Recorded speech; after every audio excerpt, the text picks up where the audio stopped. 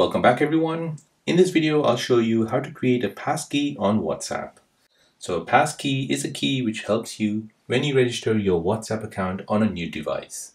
So instead of getting text messages on your mobile device, you can use the passkey to log in to your WhatsApp account. So let me show you how to set this up. So first go to your WhatsApp application.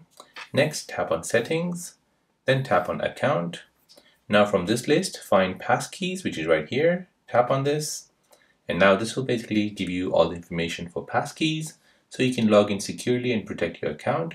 So you create a passkey for secure and easy way to log into your account. You can log into WhatsApp with Face ID, Touch ID, or even your device passcode.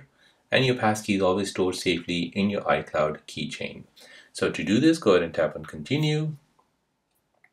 Now this will basically say it'll use Face ID to sign in, so I'll agree with that. I'll tap continue. I'll show my face.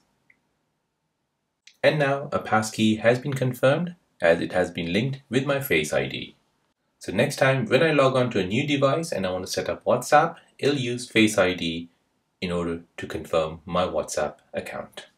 So there you go guys. That is how to create a passkey on your WhatsApp application using your iPhone.